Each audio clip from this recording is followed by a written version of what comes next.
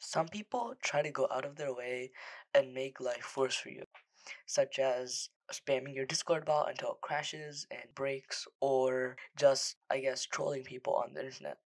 There's a good chance that there's actually a mean comment under this video. I've gotten over it and I don't really care about it. But there's a way you can stop that happening to your bot. Let me introduce you checks. What checks do is before a command runs, they check if whatever argument that you put in there is true. If it is, then the command will run like regular, but if it's not, then it won't. Now, this little thing can be used to make excellent blacklist commands. You could just have it check if the user is blacklisted or not, and that's it. It won't run the command if he is, and if he's not, then it won't. Or I guess it will. So I'm going to be showing you guys in this video how you can do exactly that and how you can actually take it a step further if you'd like to. So let's get straight into the video.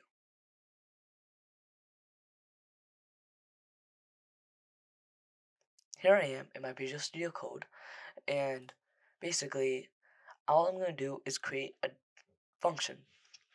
Now I'm going to do def glow is bad and then pass in ctx. And inside here we're going to do if ctx dot author dot id equals, we're going to leave this blank for now, just keep it like keep id in there, and then have ctx dot send, or not ctx dot send, return false. Under there we're going to put in return true.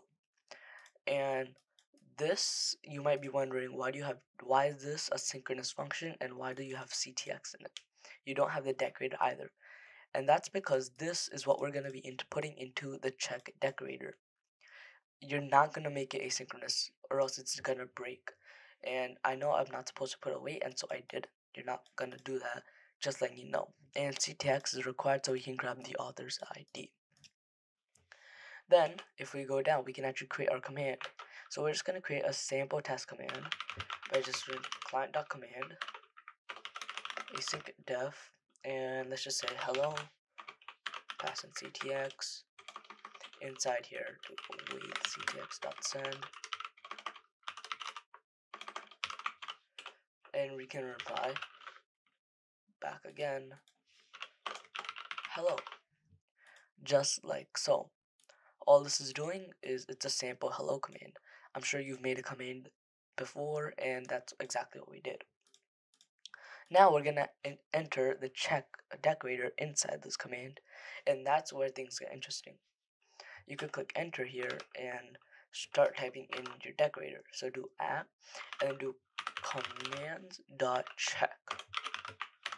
And now inside here, we're gonna put in whatever the name of your function is. So mine is glow is bad. And what we want this to do is it will check your ID. And if your ID is the same as my ID, which is 744 something something something, then it'll return false, meaning the command will not run. If it is not my ID, I guess, so let's say you're one of the admins on my server who does not have my ID, because you don't, it's just one person thing, that's going to return true, and this if statement will not run, and I guess it will just proceed with the command. I went into Discord and I grabbed my ID here. If you can just right click on the user and there should be something called copy ID. If that's not found, then go into accessibility settings and you could click enable developer mode because you will need that. Now, after I run my bot, you can see that Jerome is online, and if I do help, you can see that the command hasn't registered for some reason, which I am slightly confused about that, but it is there. So if we do hello, it won't run, and that's because actually you should see over here my terminal, and you'll see that says nextcord.exe.commands.errors check failure, and then the check functions for the command hello failed. And that's because the check that we added into it has not run properly because it returned false, and that's what will happen. Now you can add an error handler for this, and I have gone over that in my error handlers video, so you can check that out. You just have check failure as your attribute.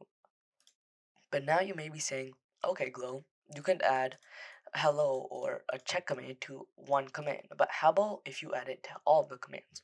Say for blacklist, you will have to add it for every single command because you don't want to, yeah, you can blacklist some users from certain commands, but it's better if you blacklist them from all of them. So over here on the right hand side, you should see an example for that.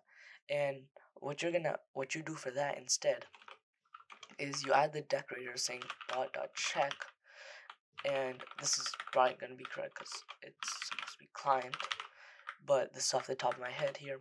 And then you would have to just add whatever your function is. So I would have something like def flow is bad, ctx, and then whatever you want to write here. So dot dot dot.